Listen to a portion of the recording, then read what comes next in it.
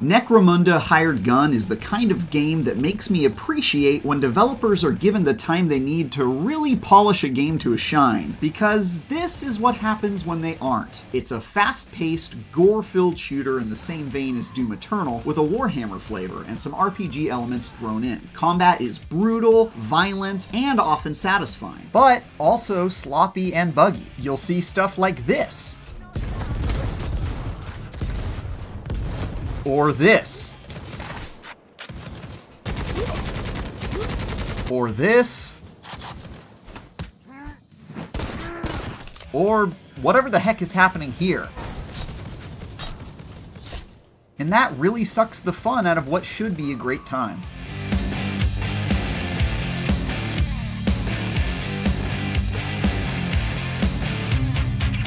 You can see the potential of the gunplay in the moments where things come together, especially when you find a weapon that fits your playstyle well, or you use Necromunda's insane mobility to take out the bad guys in some really awesome way. Between mid-air dashing, double jumping, and your grappling hook, you can slide across massive areas in seconds and take out enemies with extreme precision. Most of the weapons feel great, from powerful shotguns that turn people into red giblets at close range, to heavy weapons that can tear through enemies and scarcely need to be aimed. You also get a dog companion who can be summoned with a squeak toy to attack enemies, which can be pretty entertaining. She isn't the most useful in a fight, since you'll likely be moving a mile a minute and flying through the air, and your dog mostly wanders around, but at least she sometimes succeeds in drawing the enemy's attention. She can also be upgraded too, which lets her receive and deal more damage, making her marginally more useful, and there are some interesting cosmetic changes as each cybernetic implant gradually transforms your normal household pup into a robotic terror cyber doggo. And yes, you can pet the dog. All that sounds great, but in practice there are far too many major problems with Necromunda, and the longer I played, the more they got in the way of me feeling like a badass. For one, the enemy's AI is about as sharp as a grape, and they'll mostly just run at you screaming or get caught on something and stand there until you kill them. Or worse, they often hilariously spawn right in front of you for your murdering convenience, like this.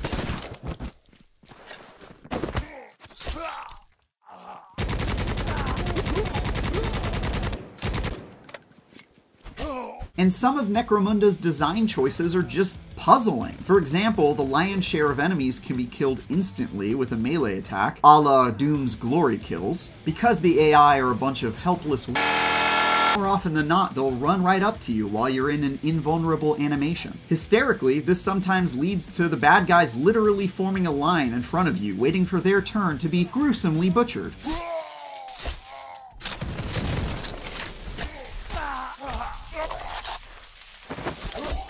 It certainly doesn't help that Necromunda has a hard time keeping up with you when things get intense. Screen tearing and frame rate dips are quite common, even on my GeForce RTX 2080 Ti, and it's at its worst when you're moving fast or in an area with especially high enemy density. I even experienced a few full-on crashes where I'd find myself staring at my desktop wallpaper and sighing at the progress I'd lost.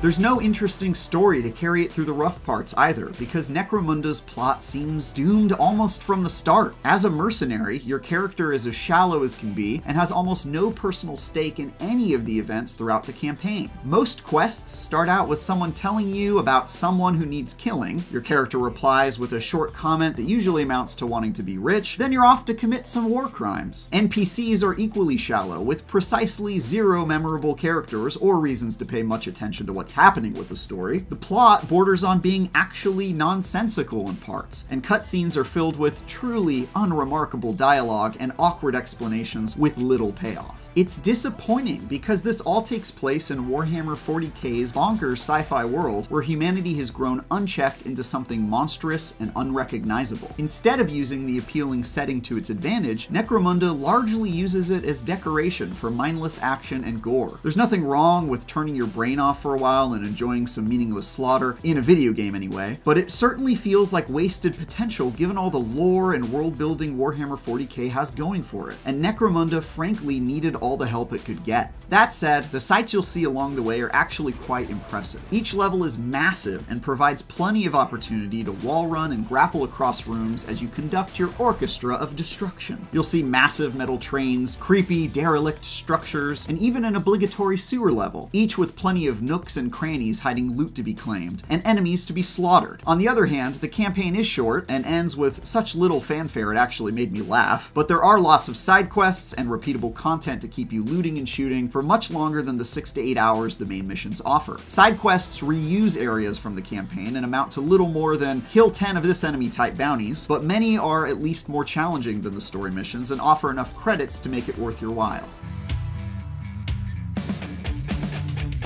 Necromunda Hired Gun has an iconic setting, lots of gore, and great mobility and gunplay, but it keeps giving you reasons to not play it. Whether it's the technical issues, the hopelessly dim AI, or a story that's as bland as a barn door and comically short, you have to be willing to overlook a towering pile of aggravating problems in order to appreciate what this RPG shooter does well. For more, check out our reviews of Biomutant and Resident Evil Village, and for everything else, stick with IGN.